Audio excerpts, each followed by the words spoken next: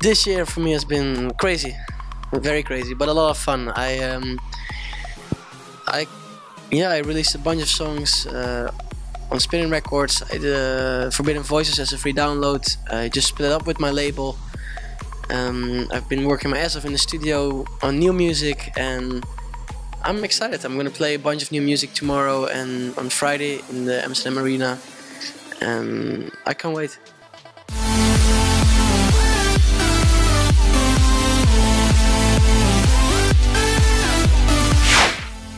Yeah, I remixed I Can Feel My Face by The Weeknd. I really love the original because it's sexy. I really like the song, and I wanted to make a version which I could play in my own sets, and they asked me to remix it, and I was like, yeah, of course I want to remix it.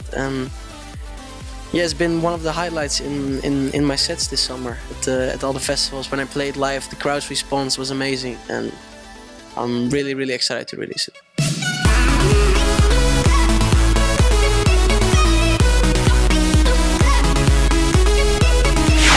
Yeah, I've been in the studio with David Guetta, with Afrojack, and with a bunch of other artists, but I can't say the names yet. And of course, I've worked on a lot of solo stuff too. So for me, it's just kind of, I'm just making a bunch of music, and then afterwards we'll decide which one we're gonna release first.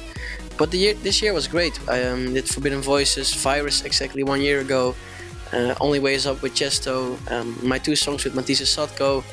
And I'm probably gonna give away a new free song somewhere in the coming 2 weeks.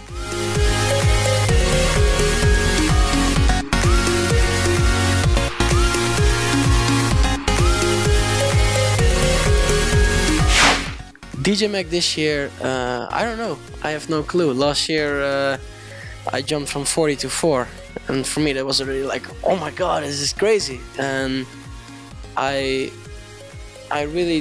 have no clue what it's gonna be this year. I'm already happy if I'm still in the top 5, and for me it's already super cool that I'm, like last year I was number 4, and that so many people took the time to vote was already for me like, wow, this is crazy. And I want to thank you all for the ones who voted, and I'm excited for Friday. I don't know my position yet, but I'm really curious.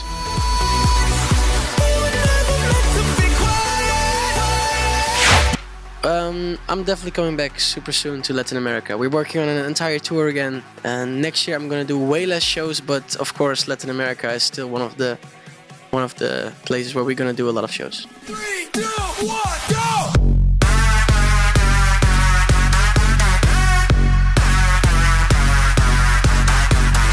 For me, my biggest tip is do whatever you feel like and do what you want to do, and don't let others like take control over you. I really think that if you only listen to others and what others want, that's a way of getting a little bit of fame, but in the end it's about what you want to stand for, what you want your music to sound like. And I think my #1 tip is just be you, be yourself.